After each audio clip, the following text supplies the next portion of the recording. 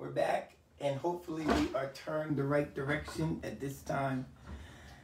I was just getting into my Bible study, so let me get into it now. Everybody still with us? Call some folk and tell them we had a little bit of technical problems, but we're going into a very powerful Bible study. I think that's why the enemy's messing with us. Nah, I think we just messed up. So here we go right now. I started out telling you I have a burden from the Lord, and I believe it's going to bless you tonight. I've been watching what's happening with stress and anxiety and the fears that have been going on with believers. And I want to start a Bible study, a series in this first Bible study of 2022 on how you can get victory over your stress, anxieties, and fears. It's a serious subject. It's a real subject because with all of the things that we're getting inundated with around the world, you need to know what God says about stress, anxieties, and fear. Come on, fess up. Be with me tonight and understand as I go through the study. These are kind of like very uncertain times we're living in, meaning the more we think we know, the less we know. Coronavirus and all the variants and all that you hear on the news, it just gets us all up in the air. It lets us know that the parameters and the conditions of life can change so quickly that people are frightened. The thing I'm finding out is that believers are finding themselves just as stressed out as the rest of the world. And the problem is families are suffering, the church is suffering, and the kingdom of God is suffering when believers buy into the uncertainty of a future, when they buy into the stress the world is given, when they buy into the lie that there's no way we can make it through all of this stuff we're going through. And then I find out that they literally drop out from the church. It's like the restlessness on the inside of them tells them to stay home or tells them that I can't handle this. So a lot of believers find themselves in this place. I don't know what it is, but it's like they're in this place where church now has become an option instead of understanding it's the only real place of safety. I'm not talking about literal in-person church. You know, most of us are doing hybrid. We're doing both services. I'm talking about the fact that you got to come to grips that the kingdom didn't stop. Your gift didn't stop. What God wants you to do didn't stop. But we must find ourselves getting from under all of the stress and the anxiety and the fears of what we're living through. Let's make a clean slate to understand that the church was never exempt from these problems. But we have to make sure that we don't allow the enemy to blind our eyes to his goal. The goal of the enemy, he wants to get you so in tune with where am I going, where's my future, what's going on with me, that you forget that there's people out there that need you right now. If there had not been a coronavirus, right now, there are people that need you. So let's get into this study. We all need to learn how not to be stressed out. If you were to Google how to handle stress, you come up with, I don't know, 70,000 websites telling you how to handle stress, because the reality is most people agree that 70% of Americans are stressed out, full of anxiety, or full of fears. But we get so arrested by our fears that we just follow whatever these websites say. So there's some good remedies out there. You know, exercise. Exercise is great. It releases those stress hormones when you do physical exercise. It gets to the point where the endorphins come in that puts you in a good mood. So exercise is great for being stressed out. Love it. It's one of God's gifts to us to do that to this human body. Also, they tell you get a balanced diet. A balanced diet, nutrition that feeds the body can help with stress. They tell you sleeping, the right amount of hours of sleep can bless us. We wake up full, we wake up alert, and we can handle some of the pressures that's coming on us. And, you know, we go through all of these things. They tell you that hang out with family and friends. Mindfulness is the latest craze. That mindfulness just means that you are to stay alert and you are to stay sensitized to the moment that you're in and not be reactive, but make sure you stay in that moment so you can keep the stress levels down. They tell you get a dog, get a pet. They tell you go hang out with nature. They tell you do some art, meditate, all of that. And you know what? Every one of those are good, but we got a problem. That's what I want to talk about tonight. The problem is usually all these remedies just touch the symptoms and not the real cure.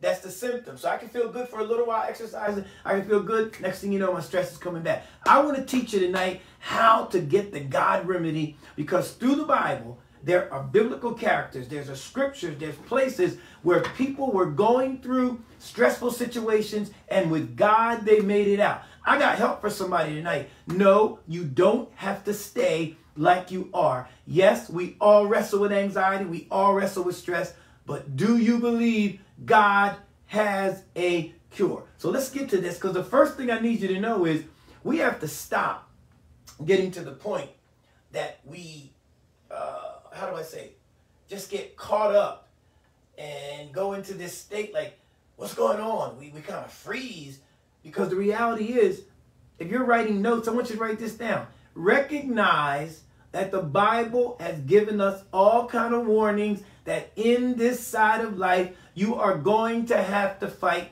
stressful areas. Couple that with spiritual warfare, couple that with health issues, couple that with your bills, couple it with your families, couple it with your relationships, and you will find yourself stressed out if you don't first say, I'm prepared for what's about to happen.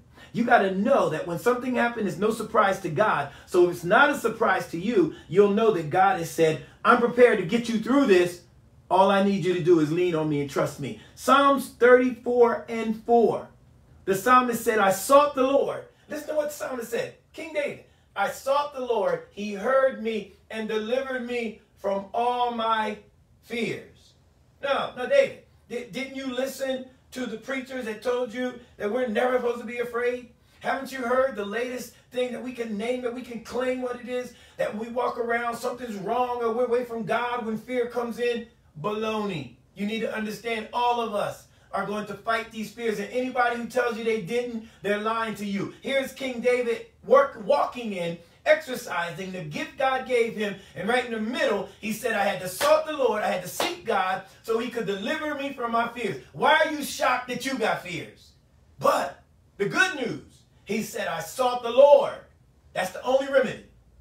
I want you to know, as you get into this, to get you some hope, the only remedy for our stress and anxiety is God. Yes, I believe in medication. I told you that. I believe in therapy. I told you that. But without fighting the underlying cause of these things, we're not going to make it. And the Bible is full of what are the underlying causes of our stress, anxiety, and fears. This is going to bless you, because we have to listen to what Peter said. Peter. Many of us can identify with the flaws and the stuff that Peter did, and many of us got some secret, kind of Peter moves in us. But 1 Peter 5:7 says, casting all your anxieties on him because he cares for you. Settle it. Psalmist said, I got fears. Settle it. I'm going to have anxieties. But the good news is, I can cast them on God. The problem is when you sit there and act like it's the end of the world when you get the anxiety. The reality is, I know I got to wrestle with it. So I'm in a fight right now. I'm in a fight for the next 15 minutes. I'm in a fight for the next 20 minutes. I'm in a fight for the next 2 days. Whatever it is, I need you out there to realize you have to fight through. The Bible tells us we're going to have fears. David said, the psalmist said, 1 Peter said, you're going to have some anxieties. So don't sit around acting like you're this great saint who never has to deal with this. All of us, if we're going to be truthful, has to wrestle through these situations. And 2 Corinthians, I'm getting to Paul. I use these all as examples because these are the people we look to, but they could not do what they did if they didn't understand that I'm going to have to fight through these falls, this spiritual warfare that's happening in my life, and not settle for it. I can do all the other things, but I must stick with the word of God. 2 Corinthians 1:8. Listen to Paul as he's doing his missionary journeys. Look what he said to the church at Corinth. 2 Corinthians 1:8. For we do not want you to be ignorant or unaware, brothers, of the afflictions which we experienced in Asia. For we were so utterly burdened, beyond our strength that we despaired for life itself. Is that Paul talking about being so burdened, so stressed out, so full of anxiety that he despaired for his own life? Paul said this happened, hello, while I was doing the Lord's work. Can I get a witness? While I was doing the Lord's work, this happened to me. I can confess. Anybody out there worth their salt? Anybody out there with some victories under their belt? Put it in the chat. Let somebody know. You do not see me standing here without a battle. We're the folk that had the battle today just to get where you are right now. Let people know this is the norm. I'm prepared, but I got a God who is greater than what I'm going through. The last one is there's several categories of Psalms. I did a teaching on the Psalms, and you know that there are wisdom Psalms. There are thanksgiving Psalms. There are prophetic Psalms. And there are Psalms that talk to us about lament. And the lamenting Psalms are the Psalms that are talking about the times of grief and sorrow and struggle. And the Psalms or songs which give us and bring us close to the Lord. One of the greatest songs and hymn writers in the Bible, in the Word, was David. And look at, I want you to see what David wrote in Psalms 13, verse 1. This psalm, by the way, Bible scholars say that this psalm is David working hard for God, but God seeming distant. Ever been there? Working hard for God, but can't see the benefits of working hard for God. David said, how long, O Lord? There's a lot of how longs in this psalm. Will you forget me forever? How long will you hide your face from me? How long must I take counsel in my soul? Watch this. And have sorrow in my heart all day long. David said, I had sorrow in my heart all day long. How long shall the enemy be exalted over me? How long shall it look like I'm losing? Consider and answer me, O God, O Lord my God. Light up my eyes. David was saying, give me a way to see my deliverance, lest I sleep the sleep of death. Lest my enemies say, I have prevailed over him. Lest my foes rejoice because I am shaken. David is letting us know. I got to set the tone of this. Please, you cannot sit here all shaking and acting like, you know, you're going to die. No, God has already kept you. But if you have an awareness that this is coming, you'll be able to keep yourself. So whatever's attacking you now, all you have to remember is, first of all, I knew that was coming. So I'm not going to act crazy like this is the end of the world, like something's wrong with me. I'm going to fight it because I'm going to face it. And now I'm going to let God do it. So let's get into our study tonight. You need to understand, I'm going to several Bible passages that deal with several principles and ways that God has given us to deal with stress and anxiety. And each one will address a remedy that will give you some relief and comfort as you're going through what you're going through. Hello, watch this. It's so important. So first I need you to open your Bibles to John's Gospel, chapter 14. To the Gospel of John, chapter 14. Grab your phone, grab your devices, the Gospel of John, chapter 14. We're going to go through a little verse by verse, but we will see the overall power of this psalm, of this chapter, and how it fits into the main, what I call the number one principle that we need to understand to make sure we can handle the stresses, the anxieties, and the fears in our life. John 14, are you there with me? I'm going to begin reading, and I'm going to read about maybe 3 or 4 verses, so go with me. Let not your heart be troubled. You believe in God? Believe also in me. In my Father's house are many mansions. If it were not so, I would have told you. I go to prepare a place for you. And if I go to prepare a place for you, I will come again and receive you unto myself, that where I am, there you may be also. And whither I go, that you may, the way you know. All right, let's stop there. The number one, I believe, reason saints are quaking, shaking, losing their footing, drifting away from God, laying back off their gifts, not standing strong in the midst of this battle is because the number one reason that we can get to a root cause of anxiety is when you don't trust in the sovereignty of God. Do you trust God to run your life? Think about what I'm saying. If you're standing there now, so confused and moving in such a direction, then it must mean you think God is taking a break. It must mean you think God cannot handle what you're going through. It must mean you think that somehow, which the word says contrary, that God is a respecter of person. Somehow you think that God's going to let me, after bringing you all this far, you think somehow God's going to let you go under. No, the only person who can let you go under is you. This passage of scripture, I'm stuck on the Psalms, will let you know that God is a God who comforts his people in their worst hour. This passage that you're used to, let's look at it in context and you will see the sovereign hand of God to bring comfort. But you got to know, if God's running your life, what are you fearful about?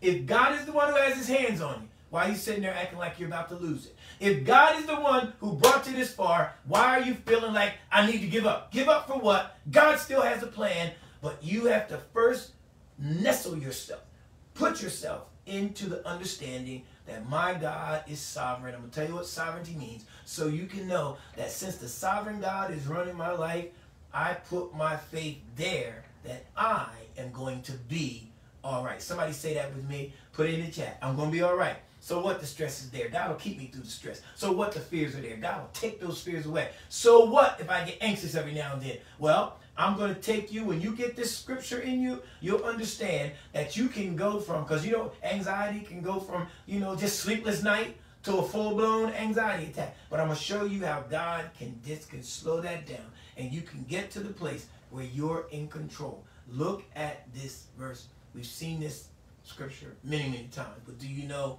and understand how this scripture is built up? The first thing is, John 14 comes on the heels of John 13. John 13, we need to understand what has transpired. In that 13th chapter, it's where we have Jesus having the Last Supper with his disciples. In that Last Supper, do you realize, I don't want to go there because I'd be stuck. It's a powerful chapter. The disciples are at this point hearing some things that are sending fears through their body. When they get into this, it's a lonely place. It's a dark place. It's almost as if Jesus is hiding.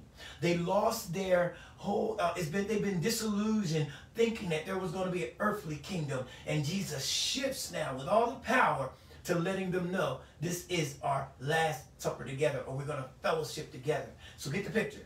John is laying on his breast. They're sitting around. You've seen the picture of the Last Supper. And in that, Jesus gives, knowing that everything was done. That's a dispensational terminology in John 13. He gets up, puts a towel on his arm, walks around, begin to wash the disciples' feet. Then he tells them, what you've seen me do, you do also. Don't have time to go there, but understand the power in serving other people. So he gets up, and you know, Peter says something, watch this too, and he tells Peter, no, Peter, you got to have a part with me. And then he tells them, one of you is going to betray me.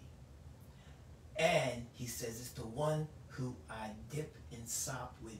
When he sopped and dipped, he gave it to Judas. So they all knew Judas had done it. One translation of the gospel says, go out and do quickly what you've done. And then he leaves out of the room. Judas flees out. And that's when Peter said, for the disciples start saying, is it I? Is it I? Is it I? And leave it up to Peter. Peter said, Lord, I'll never forsake you. That's when Jesus told him, Peter, before the crow cries 3 times, twice, you're going to actually betray me 3 times. And then they go down and they hear betrayal, they hear darkness, they hear Jesus saying all of this, and their hearts are getting lower and lower. Enter chapter 14. As we look at him going to this chapter saying, but now, since you're in this place, let me comfort you. Stop. Get that. If you've ever heard the voice of God, what God is always around saying to you, since you're in this place, let me comfort you. God does that. You go into the word, you'll find out he does it. Then he breaks this chapter down into 4 passages of comfort. He said, let me comfort them while they're going through this so they don't lose it. And that's what he's doing to us. While you're in this pandemic, while we're in this time, this position, God is saying, let me comfort you so you understand I still got you. First, he talked about the Father's house. You can write it down if you're writing. Then he talks about the way, the truth, and the life. Then he talks about the comforter that he leaves with us. And then he talks about the eternal necessity of what he was about to do. I'll say it again. He talks about the Father's house in this text. He talks about the way, truth, and life. Powerful, which is establishing his sovereignty. He talks about the comforter. Then he talks about eternal security. Let's go through this. Go to the first verse. It says, let not your heart be troubled. Believe in God. Believe also in me. It was encouraging because the first thing Jesus said, while you're going through the anxiety, while you're going through the fear, while you're going through the struggle, first thing you should hear God saying is, don't let this happen. Now, it may sound strange that God is saying, just don't let this happen, you know. But what God is saying, he wasn't Nancy Reagan saying, you know, just say no. What he was telling you is, I believe, I know the capacity that's in you will allow you to not let the trouble in your heart or the trouble that's surrounding you get into your heart. When the trouble gets into your heart, oh, I hear somebody, that's when you change your direction. That's when you lose your hold on God. When the trouble displaces the comfort of God in your heart, all the scripture you read, all the praising you've done, all the singing you've done, all the shouting. Come on, remember the tears coming down? God, I'll never leave you. God, I'm with you. But when that can be just pushed aside by your trouble, the heart now is empty instead of full. But because Jesus said it, what he's saying is, if you have ever heard my voice, if you have ever, I know in you, there's a time when you can look back and know that you heard my voice. And if you're used to obeying my voice, then the trouble is not stronger than my word. This is what God said. Let not your heart be troubled. Here's what he's saying. If you're the saint that's used to hearing and obeying me, then you have the ability not to let your heart be troubled. You say, why, Pastor? Because he said it. Jesus' word said it. So no matter what it looks like on the outside, do I have a witness? No matter how troubled I feel, I can't let the feelings, I'm going to help somebody, I can't let the feelings or the where I'm at right now, I can't let the darkness, I can't let what I'm going through stop me from hearing the voice of God saying, I'm not happy when you're troubled. So because of who you are, because you belong to me, you can stop it if you're used to hearing my voice and obeying. You got to train yourself to hear the voice and obey, even in adverse situation. In Luke's Gospel, chapter 5, you remember when Peter and the fishermen had been fishing all night long, but they had been with Jesus a while, and all of a sudden, they had, they were expert fishermen, they knew their trade. Jesus comes out after they toiled all night long and says, cast your nets down for, another catch. And they look around, I can imagine, no fish were in the net. We've been there all day. Watch me. Trouble's going on. I got God's word, but nothing's happening. Because you got to hear it and obey it. Watch this. In verse 5 of Luke chapter 5, Peter said, although we have toiled all night, nevertheless, at your word, I will let down my net again. That's the key. Nevertheless, no matter what's going on, when I hear the word, when I find a word that is supposed to relieve me, I will obey the word. When God says that you should have joy, unspeakable joy. You say, but right now, mentally and emotionally, I'm depressed. Right now, you don't know, it seems like nothing good is happening in my life. Right now, it seems like I can't sleep at night. Right now, I'm going through problem after problem after problem. God said, okay, cool. That's all on the outside. But don't let your heart be troubled. Here's what Jeremiah said. In Jeremiah 15:16, Jeremiah was always prophesying against the other prophets because he had to do what God says. If you ever want to see a prophet that obeyed God and he suffered for it, Jeremiah is that prophet. And in Jeremiah 15:16, he said, God, he'd been prophesying that they were going to go into bondage. All the other prophets said no. He had been placed in the prison. Jeremiah found himself alone. And all of a sudden, Jeremiah sitting there, God gave him a good word, said, I'm going to be with you in exile. And then in that 16th verse, it says, God, watch this. Here it is. I found those words and I ate them. And they were words of joy and rejoicing. Where? To my heart. For I am called by thy name, O Lord of hosts. Don't get lost on that. You have the Lord of hosts, the God who is fighting. When you're too weak to fight because of a physical malady, when you're too weak to fight because emotionally and mentally you're drained, keep going with the word. Let not your heart be troubled. He said, continue going with the word. And when you find a word, how many know? I found a word, and then that word allowed me to get some sleep. I found a word, and that word reminded me that my God is always trying to comfort me. And you learn to take your comfort in God. So the first thing this text tells us is that when God is comforting us, learn how to be the kind of person that takes his word and obeys it. And then he tells you why you should do that. I love it. He said, let not your heart be troubled if you believe in God. Wow. If you believe in God. We're again testing this theory. Do you really think God is sovereign? Believe in God and believe in me also. Look at the offices he's saying to you. Jesus is saying to them, he said, first of all, place your confidence in God. Is your confidence in God? In the God you know has given you mercy. In the God you know has shown you grace. Why in the world would you think now that you can't put your confidence in the God who has loved you like he's loving you? You know what the world tried to tell you? Some distorted Christians. Oh, you're weak. You don't have any faith. Yeah, you do. But some days you fight for it. You got to get out there and say, my mind is overrun. My family is overrun. My health seems bad. Everything's going wrong. But I'm fighting to hold on to my faith. Here's what he said. Believe. Action word. In the imperative. Believe. He didn't give you a choice. He said, you can't even be my believer without, you can't even be my servant without believing. So at that moment, when you're believing, the question is, what do you believe? Do you believe what you're hearing from the word of God? Do you believe what the enemy is whispering in your ear? The failure, the defeat, the darkness, you're going to die, you're going to be sick forever. Do you buy into that? Or have you learned how to believe what God says? You cannot believe them both. You got to tell yourself, we want to be schizophrenic about our belief system. It's like when I'm happy, oh, this is good. But you got to quit trying to mix faith with sight. Even when it costs you. It's going to cost you to sit there and believe God. It was going to cost these disciples. Look what he said. Believe in God and believe me. He said, believe first of all that God is the creator. Believe also that God, your Father, loves you, understands you, have confidence in you, that God can bless you. He said, but then also, when you believe in the Father, know that he believes in you. Ooh, write that down. The prodigal son, I think about that, who went out and was the epitome of someone who said, I've been trusting God, so I'm going to step out here and do my thing.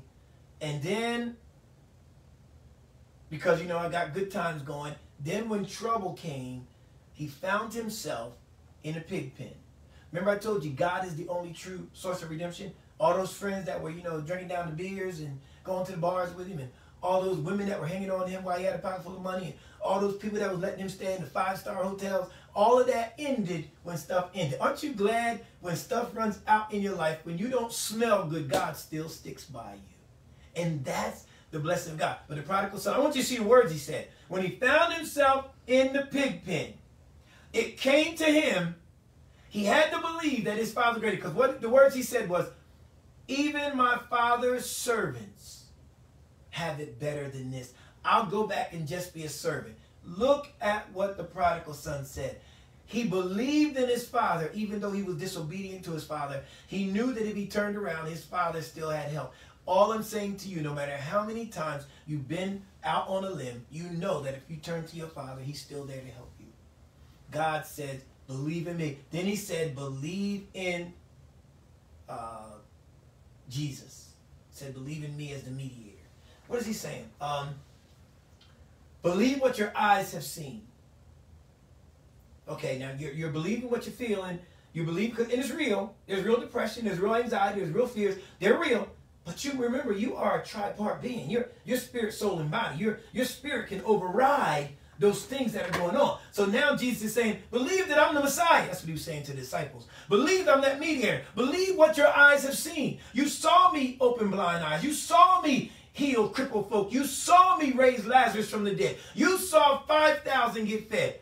Let's forget those kind of miracles, which are good, sight miracles, but think about what you've already seen God did. You've seen God keep you when you could not be kept. You've seen God change your life just by you coming to him. You've seen the Lord know the worst about you and still hold on to you and hug you as hard as he can. You've seen God do miracles. Everybody on this line who is a believer has seen God do a miracle. And the only reason I say who is a believer, because unsaved folk can't see through spiritual eyes. But with your spiritual eyes, you ought to know that you know that you know God did a miraculous. And he's saying, Jesus said, now, if you know you got saved, then you know I'm the Messiah, and you know that it's me. He said, so believe in the Father, believe in me. And then he was comforting them. So he said, okay, the world's getting bad.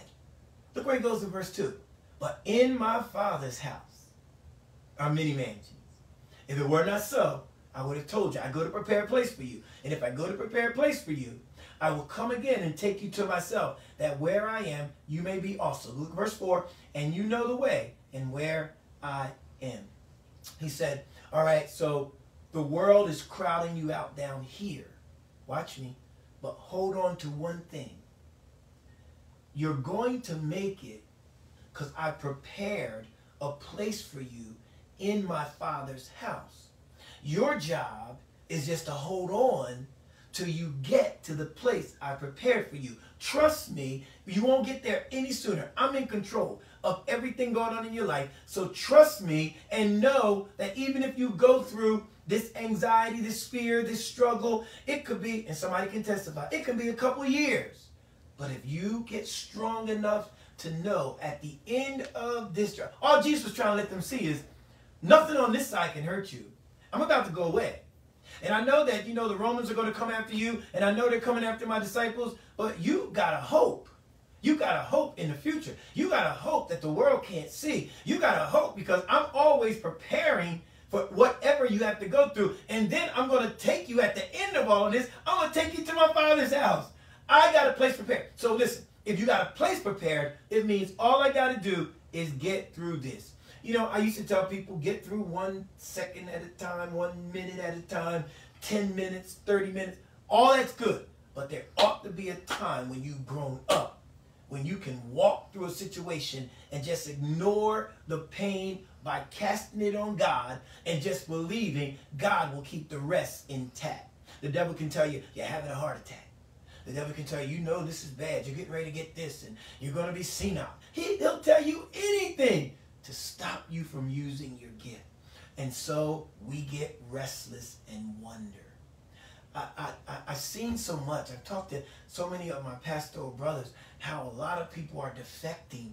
And I tell people that God always tells us, and this is what a real friend is, a friend is a friend in the time of trouble. It's like you need to know that God is saying, hang in there. I got something for you. I want you to stay on the wall. I want you to trust me. So this anxiety, this fear, this struggle is just the devil bringing spiritual warfare, but you're stronger and greater than that because he says you always have that hope. Wow. At the end of all of this, I still get God. Devil, you can do your worst. I still got my Father. I have a destiny. This destiny means if I got to go through struggling, watch what I said. I'm still going to get through, even if I get through. Watch this. Tell me this answer. And this is true. Your worst time, maybe you spent 2 or 3 days worrying about something.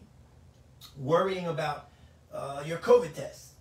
Worrying about, did I catch it? Worrying about, will I die? Will I go to the hospital? Worrying about your children. Worrying about how you're going to pay your bills. worrying about, is my job going to shut down? Worrying about everything and struggle. And the whole time you were doing that, God was sitting there saying, I'm the one carrying you. I can carry you. If you would drop the worry, when I carry you through it, it would be a lot more pleasant. Here's what God's telling you when he said, I go to prepare a place. I'm going to get you to my Father's house. I'm going to give you a hope so you don't have to worry about what this world gives. One time we were coming back, I would have to ask my wife, I think it was Florida, when the plane was overbooked or it got filled up. And so we were in the airport not knowing what was going on. They wanted people to give up their seats, and we were one of the ones that we had booked later than other folk. So we were sitting around after going through the airport. Seems like every time we go to the airport, they pull us aside for that extra security. They had pulled us aside for extra security on the way to Florida, pulled us aside on the way back from Florida. We're sitting there, and now we're waiting to see what was going on. It got late. It was miserable. Then they had to put us up in a hotel. We had to decide, well, we can't go to sleep, because if we go to sleep, we don't want to miss our plane. And it was just getting further. So the sleep wasn't good. The rest wasn't good. The next day, after going through all of that, and you know, it's not as bad as it was now, but we finally got on the plane. We just couldn't wait to get home. We had one more ordeal. There was a connecting flight. And now, when we were getting to the airport, we got back to Philadelphia Airport. And all of a sudden, there was a calm coming over. And I thought about something, which you and I, you can identify with immediately. Vacations are great. Trips are great. But there's that one moment during that trip where you say, I can't wait till I get back home. Here is what carried us through that ordeal. We knew once we landed and we drove our car to our house, the place that we had, that we were going to get us some rest, and all of this was going to be behind us because we had a home which gave us a hope that this won't last forever. God is telling you, you got a home, so this won't last forever. So you got to understand that God is saying, make sure you realize when you're going through this, quit buying into that instant. Look at verse 5. Thomas said, and we understand who Thomas was, right? Thomas said, Lord, we do not know, verse 5, where you are going, and how can we know the way? Jesus said to him, I am the way, the truth, and the life. No one comes to the Father except through me. If you had known me, you would have known my Father. Verse 7, from now on, you do know him and have seen him. Powerful. Let's put all of that. Let's unpack. Look what he said. Thomas said to him, we know Thomas, thank God for Thomas' honesty. Thomas said, all that talking, the rest of the disciples might not have understood what Jesus was saying, but Thomas said, Lord, we don't know where you're going. So how can we know where you're going? How can we know the way to where you're going? Thomas was thinking naturally. So Jesus had to bring him back to one of the most powerful statements in all of the Bible. He said, Jesus said, I am the way, the truth, and the life. What Jesus was saying is, and it's a great place for us to see and understand his sovereignty. First, look at the comfort comes in that. Jesus said, wait a minute, you got this mixed up. I am, this statement is one of Jesus' 7 I am statements. But I am, in the Greek, says, I and only I myself. It's a very a hard saying. It's an exact saying. It's saying, I am the only one. Nobody else had ever said before Jesus, I am the way, the truth, and the life, because nobody else before God is the way, the truth, and the life. So what he said is, I am this. It mirrors the I am statements of God throughout the Bible. Remember, Jesus is God. What he's saying is, I came down, I'm the incarnate God, so I speak for God because me and my Father are one, as he said here. So since you know I'm God, I have the only way, I have the only truth, I have the only life. Here's what he said. I am, remember when Moses went to God and Moses said to him, this is God's Yahweh name. He said, I am the God of Isaac and Jacob and Abraham. He was letting him know, I'm the only one who can make this statement. What I'm saying to you, this statement clarifies God's sovereignty, because Jesus didn't say, I am a way. He said, I'm the way. I'm the way. Not I have a way. I'm the way. I don't have some truth. I am the only truth. Nobody else can say that except the sovereign God. I am the only life you can have. Let's talk about it so you understand what he's saying. Jesus was saying, if you remember John 8:58, if you can write it down, when the scribes and Pharisees, John 8:58, when the scribes and Pharisees came to Jesus, and at times he couldn't tell them things that they wouldn't understand. You and I have a better context to understand after all we know about the Bible and all that's been written. But Jesus made a statement in John 8:58. He said, before Moses, watch this, he didn't say I was, he said I am. He used that common language again, saying you must not know the power that I have. I am the way. He said, what does that mean to us practically? When it looks like another way is easier, it's still not the right way. When it looks like God's way is harder, it's still not the right way. When it looks like what the people are saying, and when people are against you, when you're trying to go God's way, God is saying my way is the only way to get to what you need. Watch me. Stop, because we're talking about anxiety. We're talking about fears. We're talking about anxiousness. So here's what he's saying. Struggle. Here's what he said. In reality, whatever you do is not going to bring you the added results, except you do what I say in my word, because I'm the way. So if you really want comfort, sitting around whining about it and running around is not going to do it. But if you follow the way that I lay out in my word, you will get blessed. I'm the way. If you're broke, I'm the way to prosperity. There's other methods out there, but that's fleeting and empty. You want solid, rock prosperity? You got to trust me, because I will give you a prosperity that reaches through natural means and give you a supernatural prosperity. If you want peace, there's the things in the world that give you peace. Paycheck Friday might give you peace. Coming home and taking a nice hot bath and getting a nice meal, eating your favorite dessert might bring you a moment of peace. But in the end of the day, that's not permanent. But God said, I'll give you peace in the middle of heading up for surgery. I'll give you peace in the middle of your family falling apart. I'll give you peace when you're broken and don't know how you're going to make the next 2 hours. After you make it through those 2 hours, I'll give you a supernatural peace that will allow you to sleep the whole night through. God said, this peace, he said, I'm the way. If you trust me, I'm the way to everything that you need. Some of God's ways seem harsh. I'll give you an example. All of us can identify. Forgiveness. Somebody is getting on your last nerves, treating you unfairly, doing stuff to you. And God says, even if they did it, forgive them. You might decide to take another route. That's the way. You might say, well, like we always like to say, I was taught it's better to say nothing if you can't say nothing good. God say, okay, cool, but your heart just wasn't changed. You didn't just do what I said.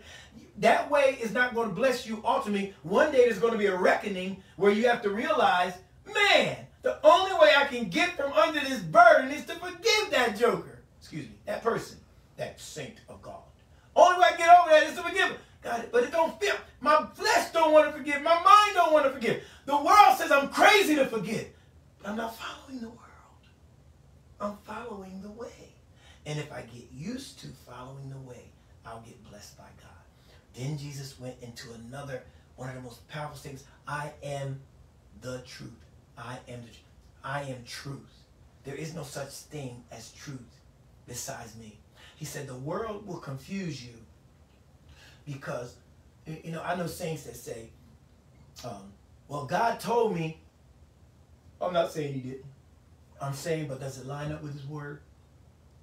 I'm saying if that truth violates God's principles, how do you know you just didn't tell yourself? Not trying to be hard, but because God's truth is synonymous with his word, and you know what I'm saying is true. Some of y'all right now, I feel it. The Spirit of God is telling you the truth hurts.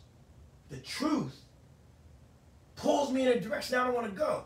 The truth makes me stand up and be who I don't want to be sometimes. The truth means I leave my comfort zone. But the truth is the only way to get to the power of God. He said, what am I talking about? Samson was strong, pretty, handsome, long hair, a woman, chick magnet.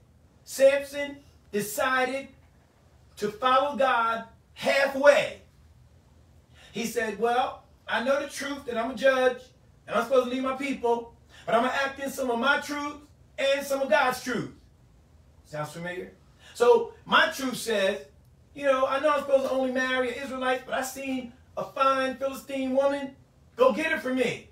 So I'm going to use my muscles. Now, when it's time to do some God stuff, you know, I'll get out there and I'll do my God thing, you know, and I'll help God. Come, Lord, help me, bless me. That's how we live. We live with our truth until we're in a problem where we have to call God's truth. Don't you turn me off because it's getting to you. Listen to me.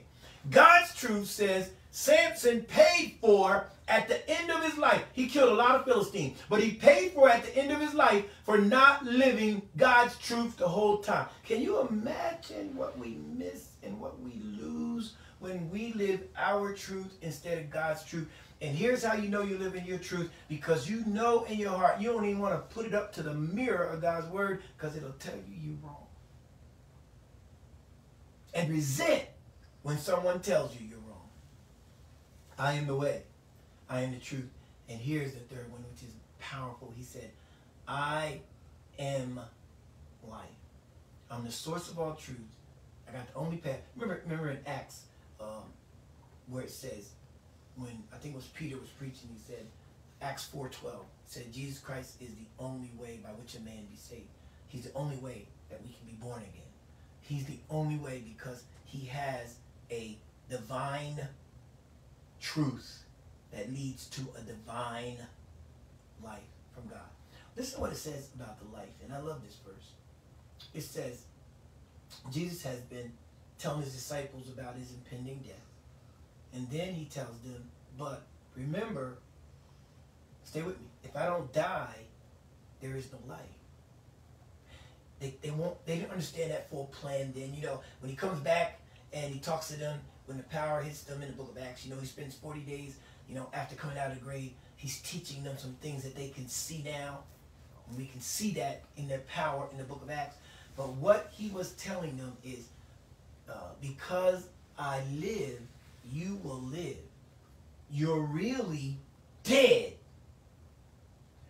Dead people have no life. So when you're walking around wondering why there's no joy, it's probably because you're not walking in his life. And if we walk in our life leaves us dead to the power and truth of God. In John 14:19, he said, yet a little while, the world will see me no more. But you will see me because I live, you live. John 14:19. He was letting them know this paradox is all your life hinges in my life, and my life for you gets fuller when I die. And now you become what we just glimpsed in those I am statements. What I'm going to end with tonight is God's sovereignty. Follow me. Jesus said, I'm the only one qualified to say, I am the way, I am the truth, I am the life. Know why? Because he's sovereign. Understand what sovereign is. Sovereignty is, he is sovereign over all creation. That means he does what he wants. He's always in control. You would not be fearful if you knew the sovereignty of God, because a sovereign God loves you. A sovereign God's not going to let you get burnt out. A sovereign God's not going to leave you to go through that. But if you don't follow his way, his truth, and his life, he can't save you. Watch this. Sovereign means he is a ruler. It is, again, his lordship name. He has to be Lord of your life. When you hear somebody say in medieval times that he is the sovereign of this land, that means he's the ruler. He's the king. He's the Lord of this land. But 4 components go with God's sovereignty. Write this down quick because we don't have much time, but it will bless you. The first component is, it means that God is in control. First the name factor. That's the first one. I'm sorry. Second one is God is in control. Third one is his authority. The fourth one is his covenant or his presence. I'm going to say it again. His name. His name always speaks of his power. It always speaks of his sovereignty. Jehovah Jireh, Yahweh, Jehovah. All of that speaks to who he is. So we don't have to dwell on those. We'll do the names. I want you to understand these other three. His control, his authority, and his covenant presence. His control means that, here it is. Here's a big one that relieves your stress. Everything happens according to God's plan. Even when we screw it up. That's why the Bible says all things work together for good. Now, when we screw it up, God can straighten it up, but not without harm to us. We still have the consequence. Remember what the Bible says? That whatever a man sows, he's going to reap. There's still going to be some reaping, but God is going to make sure you get where you need to get. So why not get there stress-free? Or why not get there fighting your stress than getting there all stressed out when you know God going to get me there? Somebody, I need you to write in the chat, God's going to get you there. He's going to get you to the place that your mind is at peace. He's going to get you to the place that's what's stressing you. He's going to bless you through. He's going to get you there. You know why? Because he is in control. So if he's in control, who should you be appealing to? Him. When Moses met God at the burning bush, the most powerful thing God said to him is, I know Pharaoh is not going to let you go, but I'm going to come down with a strong hand. Think about that. Pharaoh had an army. Pharaoh was the biggest known ruler in the world at that time. The Egyptians had nothing but mud and bricks. He said, but my hand, oh, God's hand is on your life. That should mean when you lay down, you see the stress leaving because you know he's in control. And you know what he did? Egypt did not leave until after God took control. So what does that mean? God's in control. I'm going to help you with your stress. The three Hebrew boys said, Shadrach, Meshach, and Abednego, even if we go into the fire, we're not going to bow. They knew something that you and I didn't know, but I hope you know after this teaching. Even in the fire, even under stress, even with the anxiety run, even with the sleepless night, God is still there. What God is saying is, I'm in control, so whatever they think's going to happen to you because of what they do to you, I won't let happen. Because they thought they were going to burn up, but they didn't burn. They thought that if Mordecai, Haman could build a gallows for Mordecai, right? He was, Haman, when all the Jews dead, in the book of Esther, he built the gallows for Mordecai. He ended up hanging on it. Why? Because God is in control. So even if the devil's preparing your death, God is in control of life. Write this down. The next thing, his authority. God's sovereign lordship means that he has authority. I'll tell you a quick story about authority, then I got to move to my last point. I was given a ticket for using my cell phone, and I wasn't. I was coming around the corner, and I have hands-free in my car. I tried to tell the officers, I got hands-free, sir. All I was doing was cutting my phone, make sure my phone was connected so I could use my hand-free. I was at a light. He gave me a ticket anyway. We got to court. I pleaded not guilty. So out there in the field, I had to obey the authority of the police officer.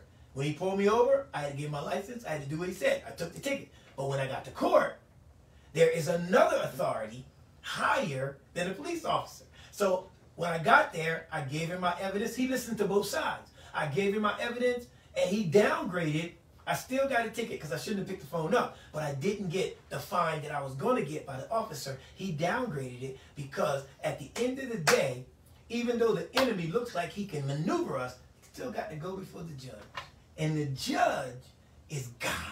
And God said, I'm the one who gets the last say. So God's authority trumps whatever you're going through. Say that. If the doctor said no, if the sickness looked bad, God's authority is greater. The last thing is, okay, we're going through the four things of God's sovereignty, right? Remember what I said, he can do what he wants when he wants. That we need to understand his name always talks about his sovereignty. His control talks about his sovereignty. And also his authority. But the last thing is the most important as we close, his presence. Genesis 17:7. He said, I'm going to establish a covenant with you and make you my covenant people. He said, and once I establish that covenant, here's a term, I'll never leave you. God, you won't leave me when I'm stressed out? I'll never leave you. You won't leave me when I've left you mentally and emotionally because I can't handle it? I'll never leave you. My presence will always be with you. Write this scripture down. Psalm 16 and 11. Psalm 16 and 11. You make known to me the path of life. In your presence there is fullness of joy. At your right hand there's pleasures evermore. God said, in my presence there's fullness of joy. So you can stay in God's presence while you're going through, and you'll still have a full joy. And finally, Exodus 33 and 14. And he said, my presence will go with you, and I will give you rest.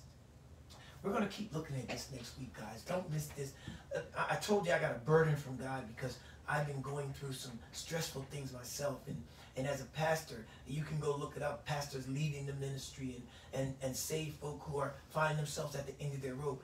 We got to find a way to deal with our anxieties, our stresses, and our fears. We got to get victory. You know what victory is? Victory is not this little elusive thing people talk about. Victory is when I can handle it and let God be in control. I will have the victory. Come on, send me a note if this teaching blessed you. Send this teaching on to someone else on your own Facebook. Come on, you and I both know the day we're living in. There's people that need the teaching about how to get victory. All the other stuff is good, but God is the reality, the only source. We're going to talk next week over we're going to finish this text, how to get victory over your stresses, your anxiety, and your fears. Pastor Dunkins saying, love you. God bless you. Have a great night.